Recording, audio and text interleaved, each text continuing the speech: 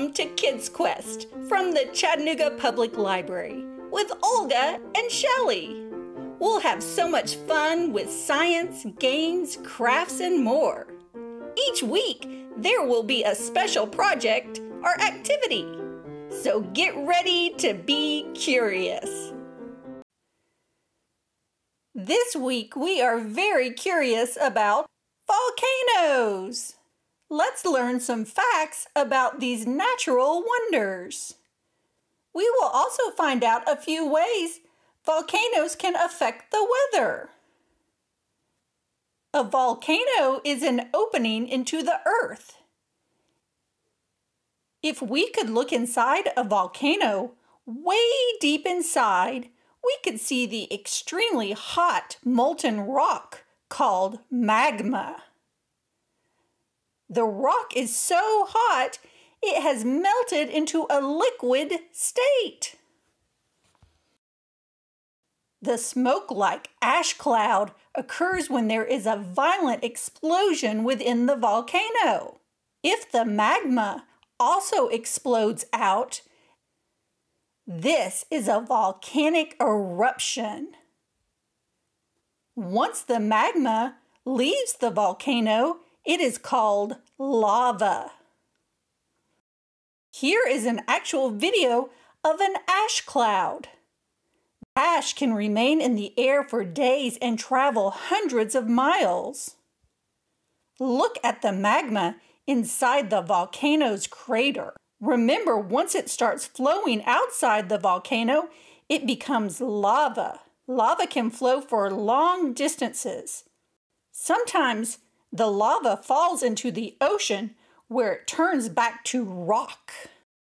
Let's talk more about the ash cloud.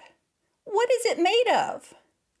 There is water in the cloud and various gases, but the ash that makes up the cloud is made up of small pieces of rocks, minerals, and even glass. One way the ash cloud can affect the weather is because of these small particles. They are very good at attracting water droplets. When the water droplets become heavy, they fall to the ground as rain. Another thing that can happen to the particles inside the ash cloud is that they can move around a lot. This effect can sometimes cause lightning. Look at this picture of a lightning bolt coming out of the ash cloud. For hundreds of millions of years, volcanoes have been forming most of the Earth's surfaces. Let's play a volcano rhyming word game. Put on your thinking caps. Look at the word volcano. We will rhyme the last sound, which is O. So think of words ending in the O sound. Here is the first one. Sheep is eating his vegetable lunch. He is eating peas and this vegetable that rhymes with volcano. It grows underground. What is it? Potato! Sheep loves potatoes. Now, if you had said tomato, you're right that it rhymes, but tomatoes don't grow underground, and they are actually fruit. Here is another one.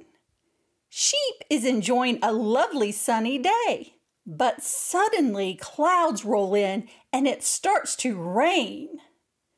After the rain stops, something appears in the sky that rhymes with volcano. What is it? Rainbow! How pretty! Sheep doesn't even mind that he got wet.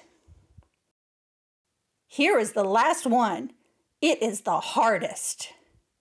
Sheep is dancing because his friend is playing on her new musical instrument. What could Chick be playing on? How about piano? maybe cello.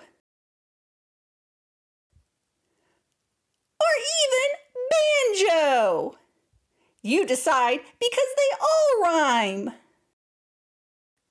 Well, we learned about volcanoes, discovered how eruptions can change the weather, and played a game. You can keep playing by coming up with more rhymes. And remember, keep being curious.